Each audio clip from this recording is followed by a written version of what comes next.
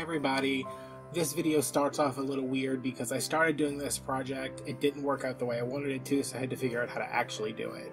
What we're making today is a Druzy inspired candle holder. You can look up some Druzys online, they're really pretty. I didn't actually get what I wanted, but it was pretty close. This is some German glass glitter, it's vintage, you don't need that, you just need a bunch of glitter, just different sizes. I stayed all in the same kind of color. These are like flaky glitters from Martha Stewart. I have some iridescent hexagon glitter. I have the vintage German glass glitter, some fine glitters, a couple of glitter glues. Something that I like, the majority of your mix is going to be that large hexagon glitter. And the little bowl off to the side is rock salt.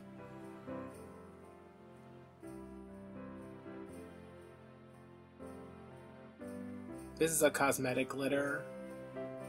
They're all kind of brown and gold and champagne and silver. Those kind of tones.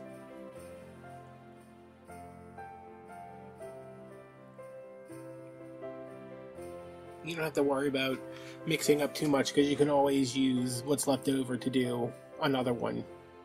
You just have to add a little more of your base glitters. The base glitters here are kind of the iridescent hexagon and the vintage glass glitter, and that is actual glass, so be careful, but don't go looking for that.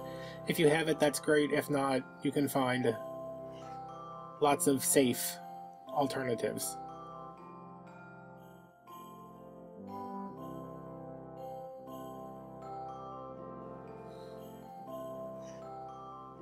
Now I'm just gonna mix this up. Alright, now we're getting into the actual video that worked. I have a glass container here from the Dollar Tree. It's just one of their candle holders.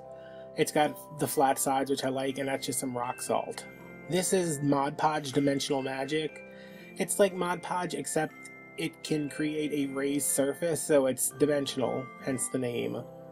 But it's also really good to stick things on and to hold things down, which is why I'm using it. And this is just my glitter mix. Lots of the transparent, different shapes, different shades.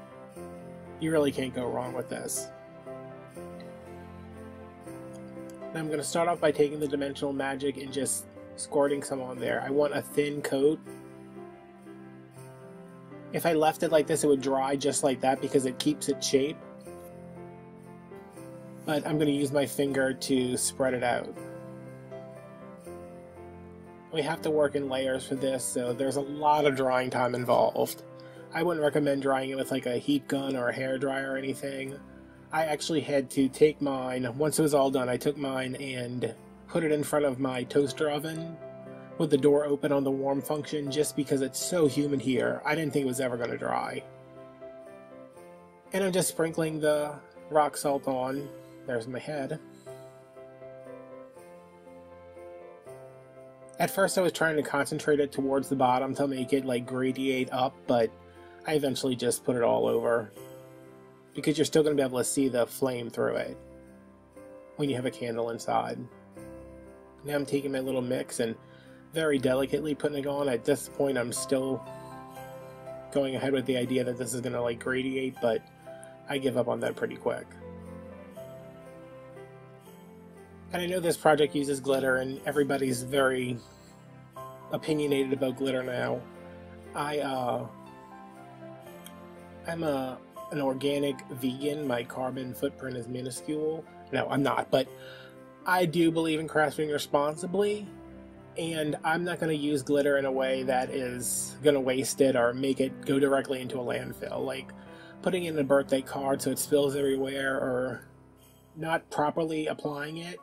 I feel fine about doing this with loose glitter because I'm putting it on and then I'm putting 3 more layers of adhesive over it, and you can see at the very end when I go to hit it, there's very little fallout.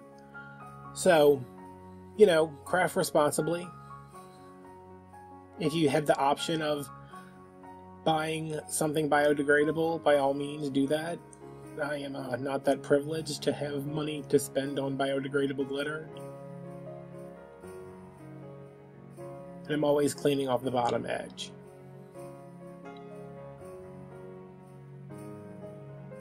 And I'm hitting the container a lot to knock off anything that's not in glue.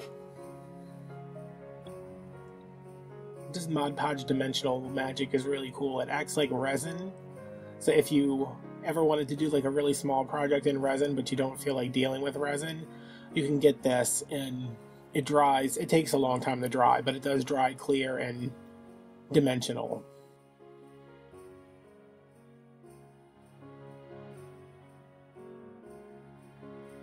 Yeah, I know I told you not to get that German glass glitter, but it is really pretty.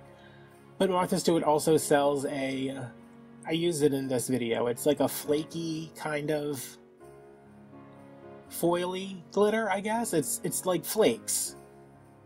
And you could easily substitute that. Nothing's going to have the shine of real glass though, but it's also somewhat dangerous, and you can't readily find actual glass glitter anymore. I bought the vintage German glass glitter on eBay years ago, and I have been so stingy with it because I only have like half a mason jar, and I refuse to part with it over something I'm not like 100% sure I'm gonna love. Like, I don't take risk with it. Again, I'm just going back, making sure that everything is stuck down on there and cleaning up the edges and knocking off anything that's definitely loose. There's still a lot of loose glitter on here, but we're getting most of it off. Now, this is after it is dried, and I'm going back with some more dimensional magic. I'm basically using this to make sure all that rock salt is stuck down because it's heavy, they're big pieces, and they do give you the feeling of that druzy. You could also use quartz chips if you can find them. I didn't want to do that because they're very sharp too, and there was already glass glitter on here. I don't want people to pick this up to light a candle and slice their hands off. But I'm just putting a drop over each little piece of rock salt, and then putting some in the general area because we're going to go back and add some more glitter. And see, that piece just fell right off. And I want that to happen. I want the pieces that are not completely secure to fall off now, so when I give this to somebody, it doesn't fall off later. So this is all the glitter I scooped up from the first round, and now I'm going back and applying another layer. The rock salt's also in here, but I'm not really trying to get any of that. I'm kind of pushing it out of the way before I scoop up the glitter.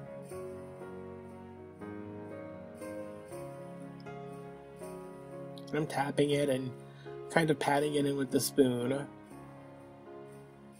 And it does kind of end up gradiated just because I don't put any more glitter at the top.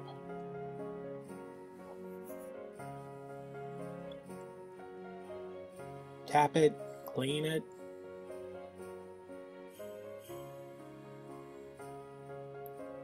This came out really pretty once it was all dry. 4 days later. The humidity here is ridiculous. Now I'm letting that dry. Again, took about a day probably. I stepped away from it for a while too.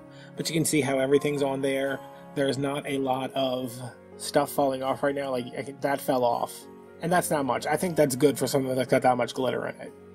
But I still want to make sure it's completely sealed in, so I'm taking the Mod Podge Super Gloss. Now, I'm not entirely convinced that the Mod Podge Super Gloss and the Dimensional Magic are two different products. I know that big bottle of Mod Podge is about $6, and the little bottle of Dimensional Magic is like $7. So, if you only have one, if you only want to get one, if you don't feel like going to a craft store and you just want to go to Walmart to get the stuff to do this, you probably could get away with using the Super Gloss. And right here, I'm not brushing it on, I'm patting it on because I really want it to stick down into that glitter. And I also want to pull up anything that's not stuck down.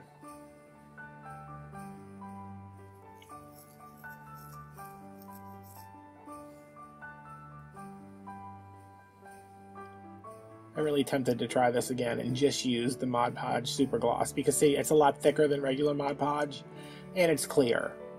I know the other one dries clear, but it doesn't go on clear. And I am very liberal with this, just because, again, I don't want somebody's house to be covered in glitter because I gave them a candle holder for Christmas.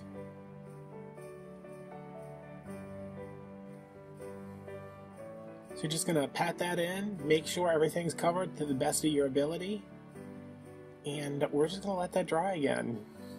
And be patient. It's one of those things where you're going to have to finish it and put it on the side for a while and check on it, you know, in October. Here's some finished pictures of it. There's a candle lit in the inside so you can see a little bit of that glow. I really like the way it came out, and with so many layers on it, you can't really feel the rock salt or the glass glitter. So thank you guys for watching. If you could please subscribe, like, comment, turn on notifications, follow me on Instagram, share with your friends, do that good stuff. It's fun. Thanks for watching, guys. Bye-bye.